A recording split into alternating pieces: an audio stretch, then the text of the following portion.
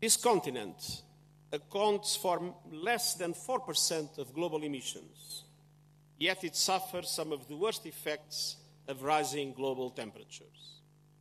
Extreme heat, ferocious floods, and tens of thousands dead from devastating droughts. To the large emitters, to the G20 countries responsible for 80% of the emissions that will be meeting this week in Delhi. Assume your responsibilities. Developed countries must commit to reaching net zero emissions as close as possible to 2040. And it's time to break our addiction to fossil fuels and invest in a just and equitable transition. We need to see credible plans to exit coal by 2030 for OECD countries and by 2040 for the rest of the world.